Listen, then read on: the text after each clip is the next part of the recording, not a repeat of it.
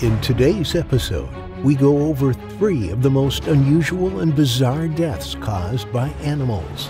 From being eaten alive by a school of piranhas, a woman exploded by the hooves of a horse, and a freak accident involving a spotted eagle ray that left a woman with a crushed skull. Hit that like button and subscribe right now. Welcome to Final Affliction.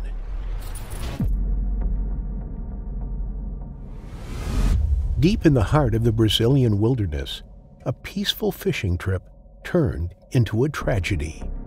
On a warm Saturday afternoon, in a rural area of Brasilândia de Minas, a small municipality located about 600 miles northwest of Rio de Janeiro, Brazil, 3 friends decided to spend their day fishing at a lake.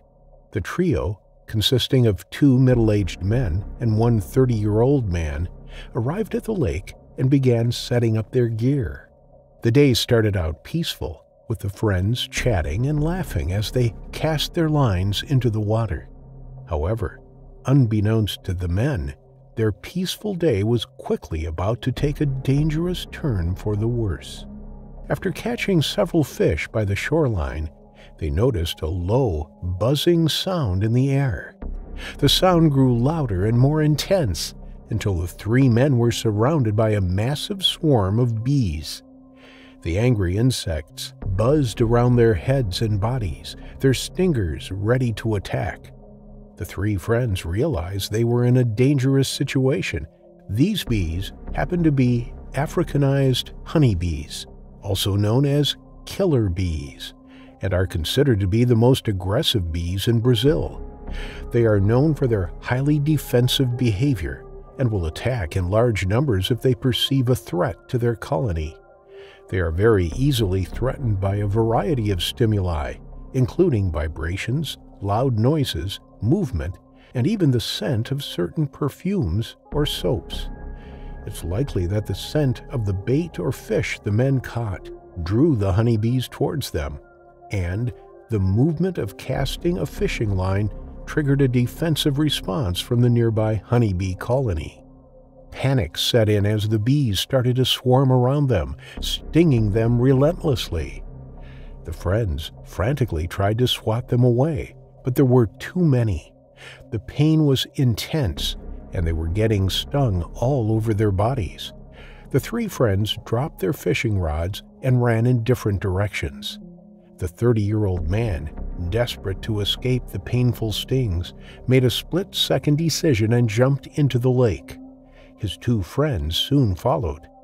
Little did they know, the lake was home to a school of deadly piranhas.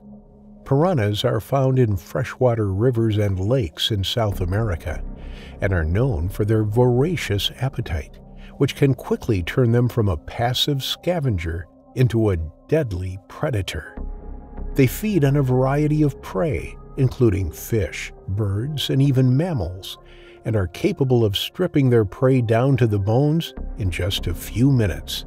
Despite their reputation, piranhas are not typically considered a threat to humans, but on this fateful day, they were. At first, the men took in a sigh of relief as the bees retreated after jumping into the lake. They were covered in huge welts, throbbing in pain from the bee stings, and the water temporarily soothed their skin. It wasn't long before they felt the sudden sharp pain of the piranhas biting into their skin, attracted to the tiny amounts of blood from the bee stings. The men now realized the danger they were in as the water around them became turbulent as the piranhas started to attack, causing them to thrash and panic. The friends desperately tried to swim to the shore as quickly as possible, but the attack from the piranhas made it difficult for them to escape. The fear and confusion of the situation made the experience even more harrowing. 2 of them managed to reach the safety of the shore, but their friend was not as lucky. The piranhas surrounded him while taking chunks out of his skin, and he was unable to keep himself afloat. The other 2 tried to help, but it was too late. The man disappeared beneath the surface of the water, and his friends were unable to save him. Divers were called in to search for the man's body, and it was eventually found the following day, floating 13 feet from the shoreline. The man's face, ears, and parts of his body had suffered lacerations caused by the piranhas. The extent of his injuries suggests that the man was in the water long enough for the predatory fish to attack him. The tragedy was ruled a tragic accident by investigators, who found no signs of any criminal activity. It remains unclear if the fear and stress of being attacked by the piranhas caused the man to drown, or if the fish themselves caused his death. The most typical cause of death from a piranha attack is usually blood loss from multiple bites, as piranhas have sharp teeth and a powerful bite that can tear away chunks of flesh. Additionally, piranhas are known to attack in large numbers, and a person who is attacked by a swarm of piranhas may receive hundreds of bites in a short amount of time. This can cause rapid blood loss and shock, which can lead to death even if the person receives medical treatment. In some cases, people who are attacked by piranhas may also suffer from infections, as piranhas are known to carry a number of harmful bacteria in their mouths. The wounds caused by piranha bites can quickly become infected, and if left untreated, this can lead to sepsis and death. Regardless of the details, this tragedy serves as a chilling reminder of the dangers that can lurk in even the most seemingly peaceful environments. The once tranquil lake now serves as a haunting reminder of the tragedy that took place on that fateful Saturday afternoon. Erica Marshall was a young and talented veterinary student who had a passion for helping animals. She was known for her gentle touch with horses and her dedication to her work. Born and raised in the small town of Medford, New Jersey, Erica always had a love for animals and decided to pursue a career in veterinary medicine. She was a hard worker, and her talent and dedication earned her a place in the prestigious veterinary school, Hartpury College in England. It was at Hartpury College where she met Kieran, the love of her life, and they eventually got married in November after being together for a little over a year. After their wedding, the newlyweds moved to Ocala, Florida, where Erica was offered a role at the Kentucky Equine Sports and Rehabilitation Center. She worked as a hyperbaric chamber operator, running the chamber for 2 years, where she treated 2 to 6 horses every day. Horses are typically treated in a hyperbaric chamber on the recommendation of a vet to speed up recovery times for certain injuries. One fateful day, while Erica was monitoring a horse receiving oxygen therapy for a condition called EPM, the animal kicked through the wall of the pressurized hyperbaric chamber, causing an explosion that would change the course of her life forever.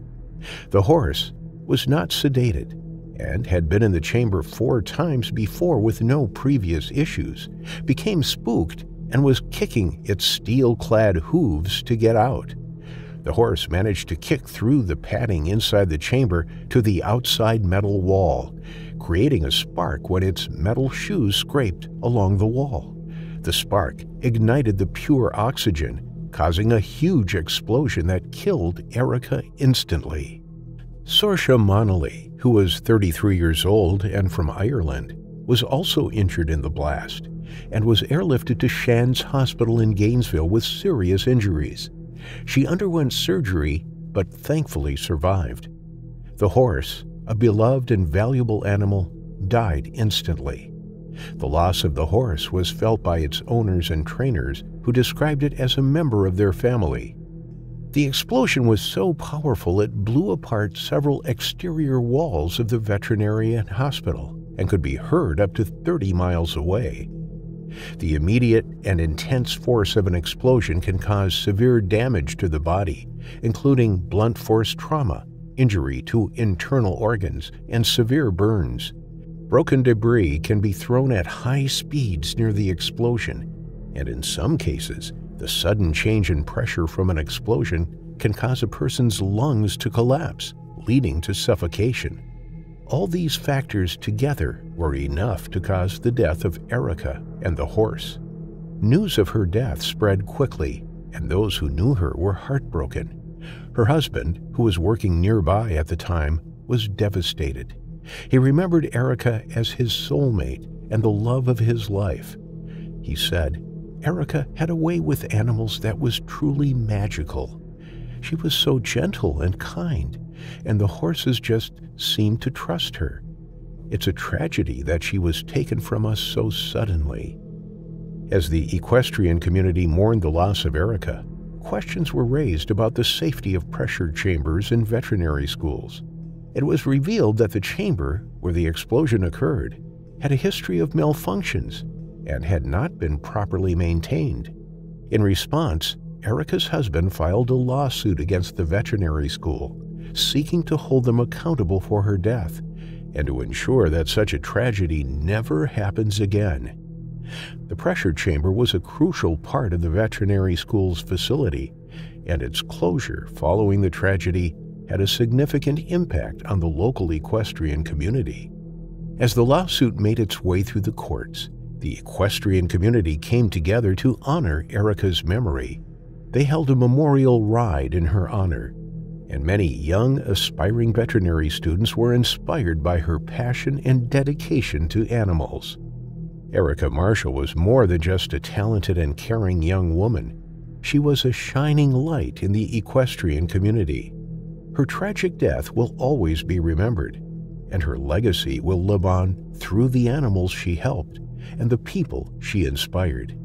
The lawsuit against the veterinary school serves as a reminder of the importance of safety and maintenance in such facilities, and it is hoped that it will bring about positive changes in the industry, ensuring that another tragedy like Erica's never happens again.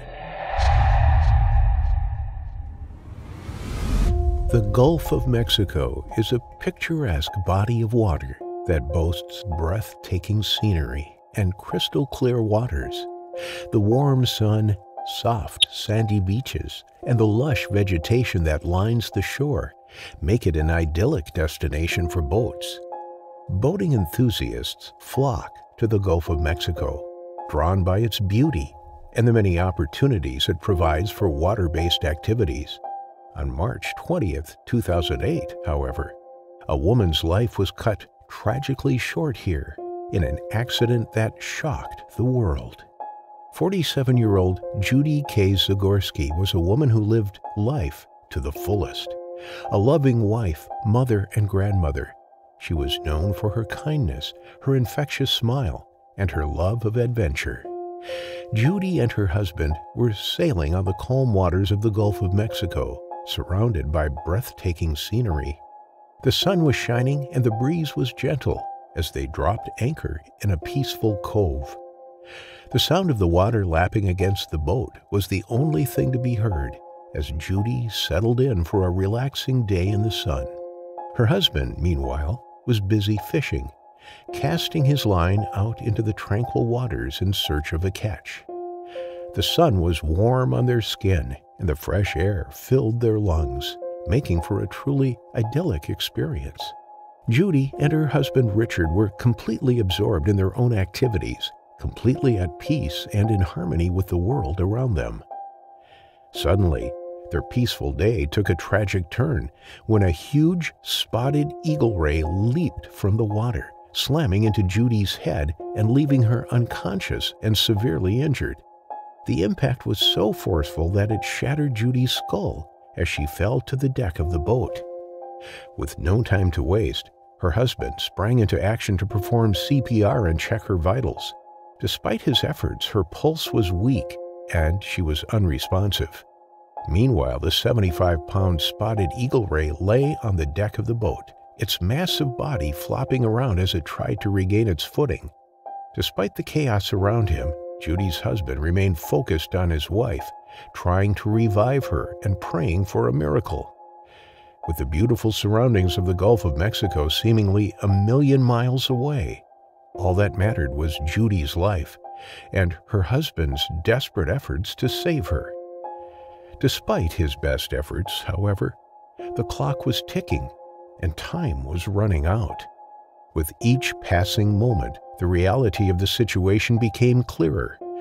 The once peaceful day on the water had taken a terrifying turn, and Judy's life was in grave danger. Starting the boat's engine, he rushed back to shore.